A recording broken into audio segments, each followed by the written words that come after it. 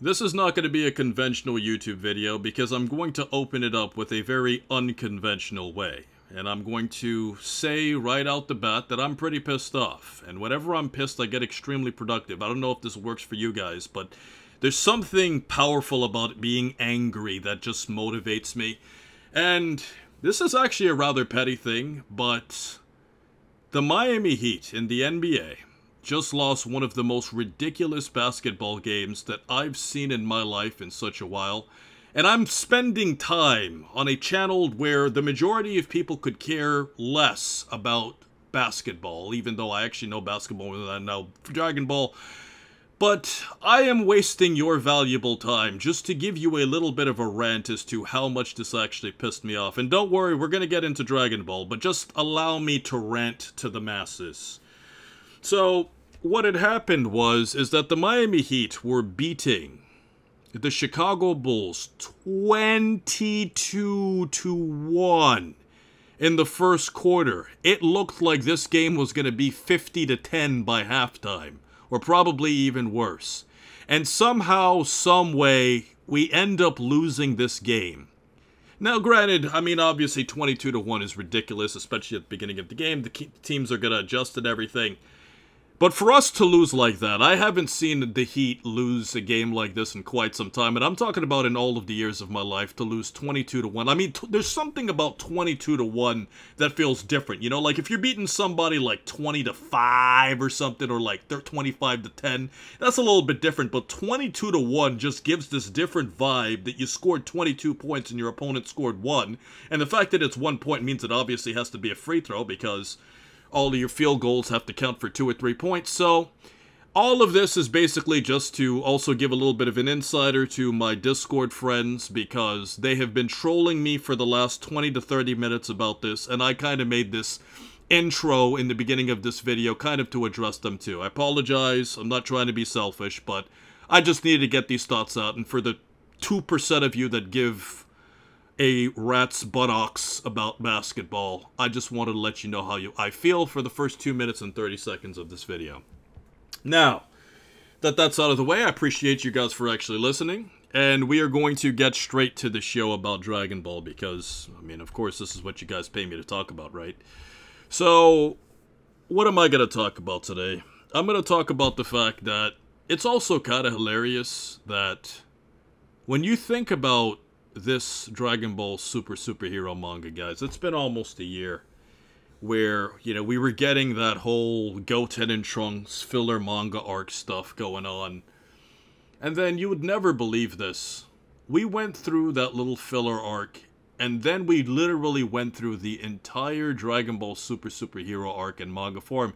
And I'm not gonna lie to you guys, I'm gonna be brutally honest with you, this feels very similar to something that happened, you know, when Dragon Ball Super was on the air and Resurrection of F, you know, and the Battle of Gods arc were going on. And it's one of those things where it's like, when you just produce something that we've already know exactly what's going to happen, it kind of just takes the life out of you.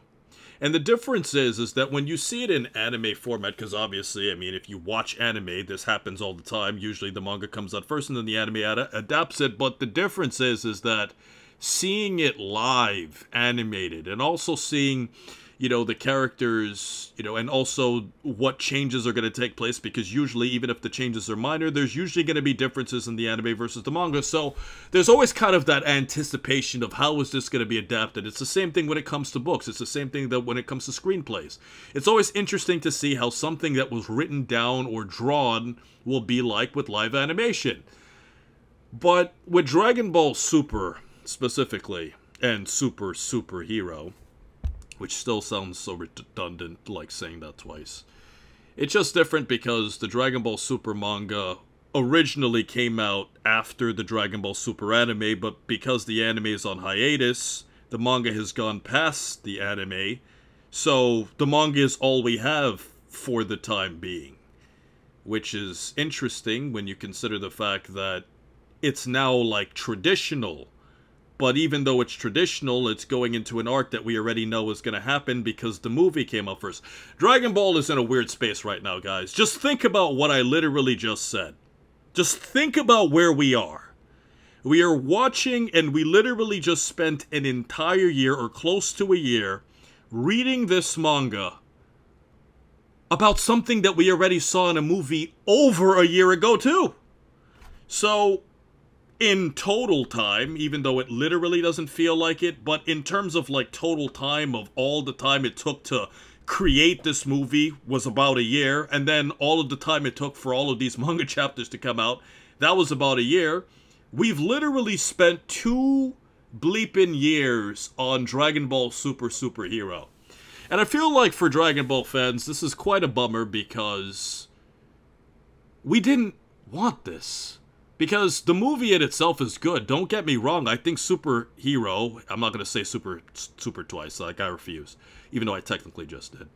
But my point is that, with all of this said, guys, I honestly feel like we've just spent so much time on this, and I feel like there's a great feeling of relief after this arc. I feel like the community just has this huge sigh of relief, but the honest truth about it is, we have this huge sigh of relief in going back to an arc where we're assuming, after this point, we're going to go to Black Frieza, and this is only going to be the, let's say, the 4th time that Frieza's really controlled Dragon Ball.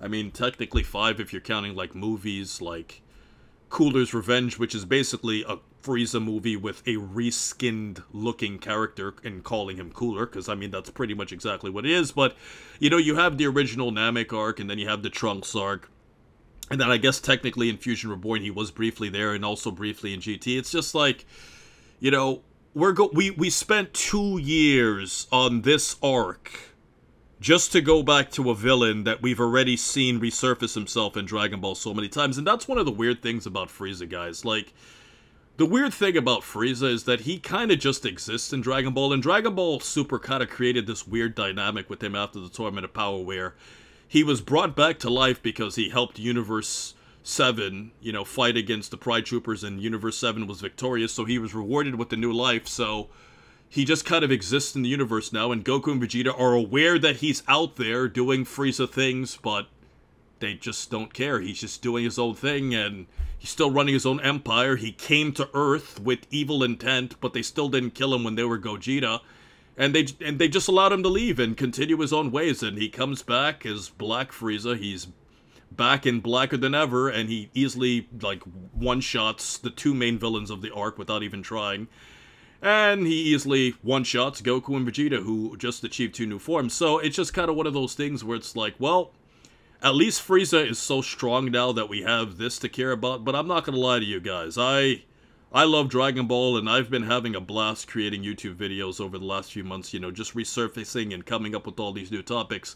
But in terms of where the show is right now, I'm not going to lie to you. I'm not trying to be a pessimist, but man, I feel like we have been drawn out. But the good news is, even though, like, this has been so drawn out, I feel like we're moving into a new space.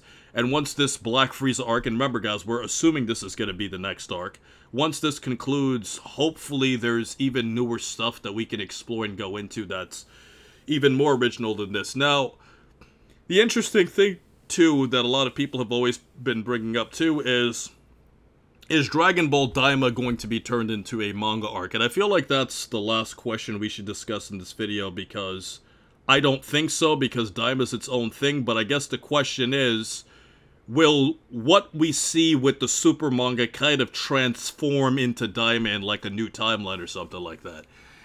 And to be honest with you guys, that's a very good question.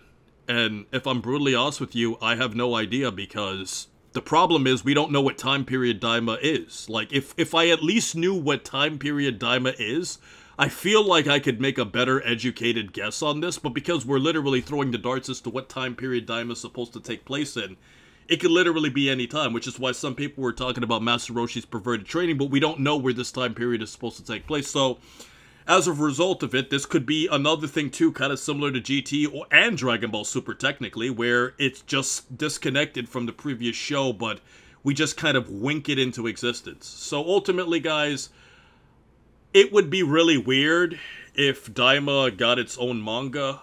You know, like if there was a manga adaptation that eventually leaked into it, because I mean, we have so much time like literally a year before Diamond comes out, that there's really no telling if there could be changes that are made about this, but at this current point in time, I doubt it. And I also appreciate you guys for listening to 2 minutes and 30 seconds of me talk about basketball on a channel where most people could care less, but I forced you to care by including it in the first 2 minutes and 30 seconds of